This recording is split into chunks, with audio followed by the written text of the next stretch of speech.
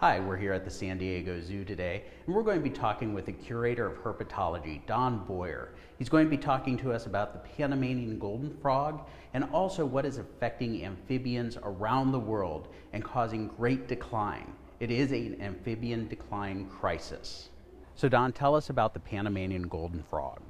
Well, this is a really beautiful species of frog from the highlands of Panama. It lives in a really pristine environment, and its decline at first was kind of mysterious, but it turns out that this frog is being killed by a wave of a fungal invader called chytrid fungus that is sweeping through the population, and it's just devastating the animals when it encounters them. So it's made huge die-offs, and it's steadily marching down through Central America towards South America. Don, tell us about the threats to this species and other amphibian species around the world. Well, one of the biggest threats to many amphibian species is chytrid fungus, and that's certainly impacting this species in a huge way.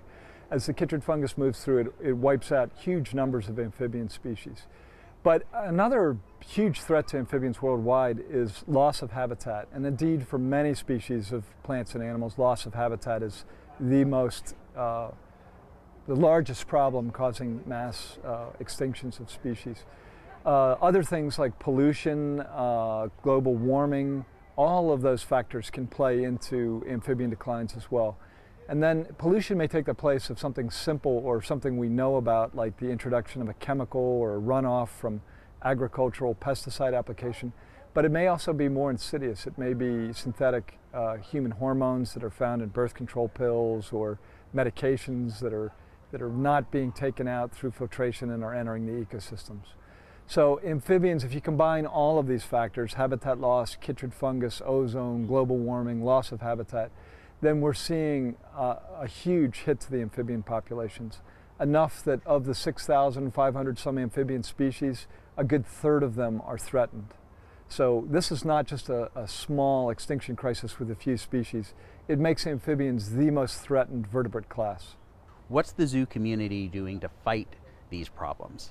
Well, the loss of amphibian species on such a large scale is really of concern to us. This is kind of a canary in a coal mine situation that tells us something is really out of kilter in the ecosystem that's causing these huge declines.